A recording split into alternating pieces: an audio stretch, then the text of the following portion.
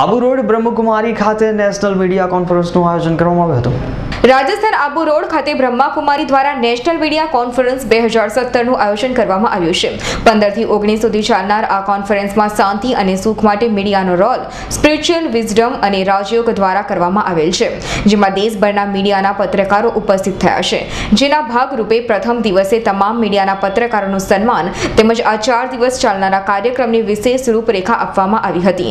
ઉપરાંત ગણેશ વંદના અને આસુરી વાદન સાથે કવિતા દ્વારા સર્વેનું સ્વાગત કરવામાં આવ્યું હતું, જેમાં બ્રહ્માકુમારીના જોઈન્ટ ચીફ ડોક્ટર બી.કે. રત્નમોદીજી, આર્ટિસ્ટ અને મ્યુઝિશિયન ડેવિડ કિલોસ્કી, મયુરવાણી જીપ દ્વારા સ્વાગત ગીત, આતમ પ્રકાશ દ્વારા સ્વાગત પ્રવચન, ડોક્ટર નિરંજના દ્વારા મીડિયા વિંગ વિશે જાણકારી જેવા કાર્યક્રમો આપવામાં આવ્યા હતા। 4 દિવસ ચાલનાર આ કાર્યક્રમમાં અલગ અલગ પ્રકારના કાર્યક્રમો કરવામાં આવશે।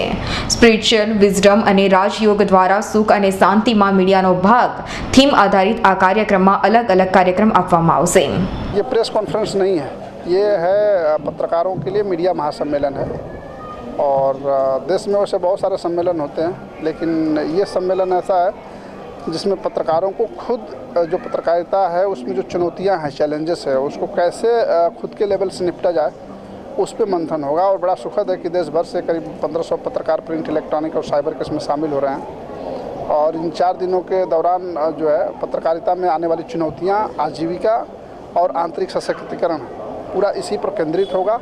और इसका आधार होगा मेडिटेशन और राजयोग, क्योंकि एक ऐसा शस्त्र है जिसके जरिए पत्रकार अपनी आजीविका के साथ चुनौतियों से सामना करने में सक्षम हो सकता है। सर, ये कितने दिन का कार्यक्रम होगा और इस कार्यक्रम के दौरान क्या क्या कार्यक्रम होगा? ये 4 दिन का कार्यक्रम होगा और इसमें आज स्वागत सत्र है, उद्घाटन होगा, उसके बाद खुले सत्र होंगे और इसके बाद ग्रुप डायलॉग्स होंगे जिसमें विभिन्न मुद्दों पर अलग अलग लोग चर्चा करेंगे। और उसके साथ वैलिडिक्टरी सेशन होगा और एक विद्वत विमर्श भी होगा।